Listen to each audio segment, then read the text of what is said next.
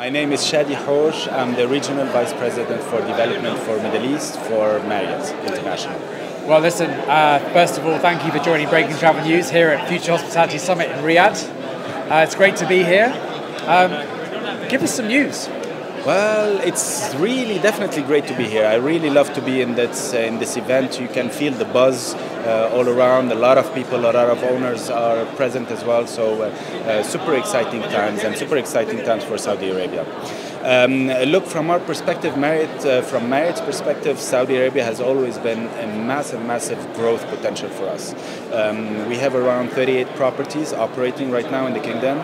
We have 40 in the pipeline, so that's almost as much as we have existing operating right now.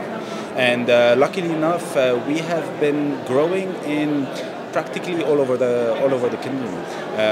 We are super excited of being present in the big mega projects like DGDA, like Neom, the Red Sea, Al Ula as well. We signed last year an autograph collection in Al Ula. We are present as well we will be present down the line in the holy cities with potential opportunities coming online. We will have around 7,000 extra keys coming into the market in these holy cities.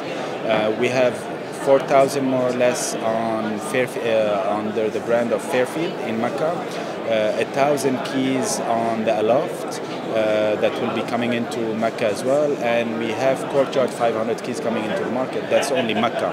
When we moved to Medina, we were very happy to announce north of 4,000 keys with Ru'al Medina, a very strong partners of ours. That will bring in one time 8 of our brands into the market.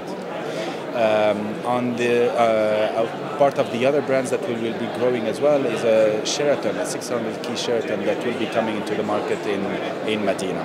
And obviously we will not forget the main cities such as Riyadh and Jeddah. Riyadh has been a very strong growth market for us as well. We are very happy to open the St. Regis. It's a boutique 80-key hotel next to the Ritz-Carlton, but I have to say it has really found the luxury market in Riyadh. If you didn't have the chance to visit it, go and have a look. It's an amazing product. And just yesterday we announced the signing of a 280-key JW hotel in Jeddah. It will be present on the Corniche in a prime location, and we're very happy to partner with the Bin Dawood family to grow that brand in Jeddah. So that's an incredible story. Lots happening. Lots happening. You're a busy business, busy man. What's fueling the growth? Look, from our perspective, Marriott has always been an operating model that grows both on managed and franchise, I have to say. And both the models grow quite fast here in the kingdom. Traditionally, the kingdom has always been a managed property, hotel operation kind of territory, but we've been seeing more and more the franchise model growing. I'm very happy because this is a model that will grow actually the select service. Another kind of item that has been growing or pushing our growth within the kingdom is conversions. We have a lot of conversion brands, conversion-friendly brands, such as the collection brands. We have Tribute Portfolio, Autograph Collection, as well as the Luxury Collection that can adapt to existing properties where owners would like to have them under our brands. We have other conversion-friendly brands such as the 4 Points by Sheraton, as well as Delta by Marriott. That's on the conversion front. Another, I would say, section of our growth that has started last year, but I do see a lot of potential for, is branded residential. We launched last year the Ritz-Carlton branded residential with the Raya Gate here in Riyadh, and it's seen a lot of uptick in the market. A lot of owners are interested in acquiring and owning Ritz-Carlton residences. And we have followed up this announcement with Ritz-Carlton in Khobar as well, in the Eastern Province. It's a boutique hotel as well that will have branded residential, and even in Khobar, this branded residential component has seen a lot of interest, and hopefully it's something that will continue to grow in Saudi Arabia. You have an incredible portfolio, obviously, under the Marriott kind of umbrella. Tell me about sort of how you go about launching a brand in the market.